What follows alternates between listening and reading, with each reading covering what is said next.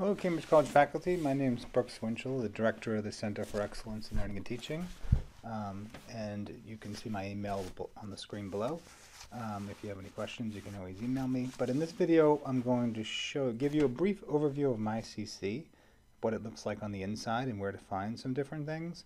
And then we're going to look specifically at the Faculty tab and talk about how you can manage some aspects of your course through the Faculty tab, such as printing out your rosters, entering your textbook information, and entering your final grades after classes are over. So the first thing you want to do is log into MyCC. And if you haven't set up your account yet, take a look at the first video that I made that's about accessing your technology at Cambridge College, and that'll show you how to get onto MyCC. So you want to log on to the MyCC web page. And this is what MyCC looks like when you first log in. So you'll see across the top there are several different tabs. And on the left there are several different pages. And the pages are just quick links, and then on the middle there's some other links.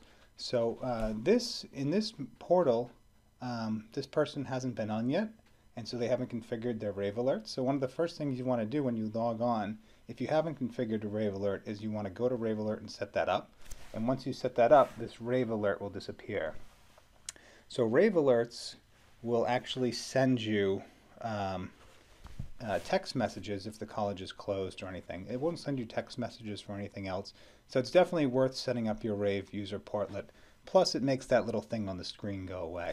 So it'll ask you just for your phone numbers and things like that, and then click Save. Let me go back to the home page. So you'll notice that when I went back to the home page, it looks a little bit different, because all of the resources that were originally laid out on the page got all put under these quick links over here, but it's all the same things that we originally saw. So on the main page there's announcements for college-wide announcements, there's course search where you could search for classes. That might be helpful if you want to check your enrollments in your classes. There's registration portal for students, making payments is for students. The online library you can access through there. Direct help has some advice about using MyCC. And then direct links is actually where you can go for some of your more important links. So direct links has links to tutoring, so students can access online tutoring here. There's also a tutoring schedule here students can access. Plus you can see the academic calendar, the catalog here, and there's information about disabilities and student job opportunities and things. So on the left, configure Rave alerts if you haven't. There's also resources under here, which is basically the same things that we just looked at under resources there. Tutor Me is again tutoring. Campus Advisory will be alerts. Under quick links, My Pages, you can set up whatever pages you want to set up in here as quick links. There's also My Courses. My Courses will show your current courses. So this is actually the fastest way to get into your course portlet, is come to My Courses and click Login. There's also CC Gmail, which is a link to the Gmail account, but you can also go straight to Gmail. There's IT Help Desk. IT Help Desk is where you would put in tickets if you have issues with technology here. TaskStream is for School of Education faculty members. Across the top, you can see the main pages, right? So there's the home page, which you just looked at. That'll always bring you back to this main page with the resources. There's registration. Registration is where students would go to register for classes, but you can also check classes on here. But this is mostly for students. Academics is also mostly for students. That's how they would access their classes for your course portlet. But you'll also be able to see your classes listed in academics here too. And you can get in through into your course portlet through that academics tab too. So here you can click on the course code and get right into that. But mostly that's for students. The library will link you to the online library, and there's tons of resources on here. And in another video I'll show you about the online library and what you can access there. Just click this link right here and it'll launch the online library in a new tab. And you can search the databases that the college subscribes to, which is a great resource for teaching, and there's several videos and things in here too. Student Services is where you can access information about student resources. So there's the Dean of Students, Office of Disability and International Office links here. Also the CELT, my office is here. There's some links and some information about the CELT and tutoring. Advising you won't have on yours generally, but that would be for students as well. Academic resources has some resources for faculty. There's not a lot, and it's not completely updated, but there you can go into the specific schools and find some forms. You can also find faculty forms on here for like guest lecture sheets or requests for checks. Those are things you might want to use. Here's an incomplete agreement if you want to finish coursework.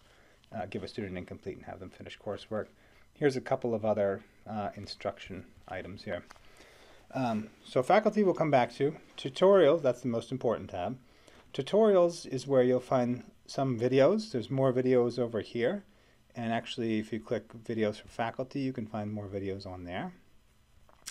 And under more, planning is like institutional planning. The provost puts notes over here, and there's information about, NEASC visits and things like that. And there's personal, is you can do whatever you want with it. That's customizable. So let's go back to faculty. Faculty is the most important tab. So if you click the faculty tab, you'll see that there's a couple of different things in the middle here. There's grade entries, that's where you enter your grades. There's also all my courses. So this again, just like the academics tab, will link you into your course portlet. There's also faculty news. So faculty news is things that the CELT usually sends out to faculty with information about upcoming events or things you might be interested in. The provost keeps all of her notes on the provost page. Faculty resources is where we collect different teaching resources for faculty, and Institute for Faculty Excellence is where we put information about faculty professional development. MyCC course setup training is under the process of being revised, but this is where you can actually access some videos and information about setting up your MyCC course portlet. So this works for now. It's definitely worth using. Let's go back to faculty. So under faculty course control, that's where you're going to manage your course. You can see right now it says no courses are available. And the reason no courses are available is because in the middle of the semester, it flips over to the next semester. So the current courses aren't shown on here. So if you're accessing this later in the semester, if you're accessing this at the beginning of the semester, you'll be able to see your course here. If you're accessing it at the end of the semester, you're going to have to click View My Faculty Schedule and change it back to the current semester. And that will allow you to see your course under course control. So you probably want to go back to the faculty tab after you reset that. You can see under course control, you have your course with some links here. So these links are where you're going to get details about your course. Course details tells you the times of the course. It'll often tell you the rooms of the course, the days of the course, the number of students in here. Go back to course control. Course list, class list will give you your roster. So in the first or second week of the semester, you want to check your roster and make sure that all the students who are coming are registered and all the students who are registered are coming. And you want to send an email to the registrar's office at registrar@cambridgecollege.edu to just confirm that all of your students are coming. So that's where you can get your roster, and you can get a printable version of it by clicking this printer here. So let me go back to faculty course control. Notice that I'm using these breadcrumbs instead of hitting the back key. The back button doesn't always work, so you want to use the breadcrumbs to find your way back. And then under grade entry, this is where you'll enter final grades. So after the class is over, come here, click grade entry. And then you can select the grades for your students, whatever they earned. If you're in a graduate school, you only have the option of A, B, C, no, A minus, B plus, B, or F. Undergraduate will have the full range. If you give a student an F or a non-passing grade, you have to put in their last date of attendance and the number of absences they had, and then just click Save. And that's how you submit final grades after the class is over. Go back to faculty course control one more time. Also under faculty course control is textbooks. So textbooks you want to enter as soon as registration opens. We ask all faculty to enter their textbook information. And that's so students, as they're registering for classes, can search their textbooks. So you want to, as soon as you get assigned a class or as soon as the class is live on MyCC, log in, click the Faculty tab, go to Course Control, and go to Textbooks.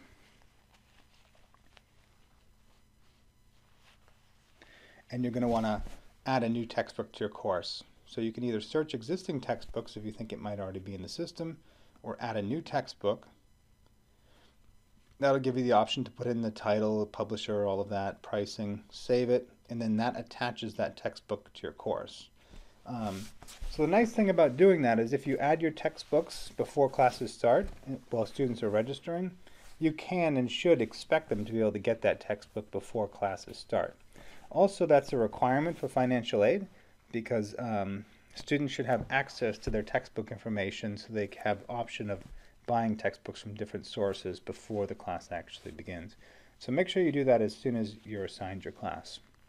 Let me go back to faculty.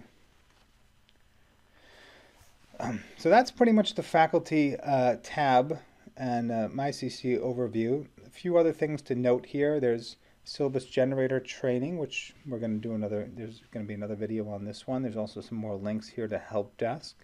And there's a refer a student. If you have a student who's struggling, you can click this and send a referral to the Center for Excellence in Learning and Teaching. So that's the faculty tab overview. You know, if you have any trouble with it, again, my name is Brooks Winchell. I'm the director of the Center for Excellence in Learning and Teaching. Thanks.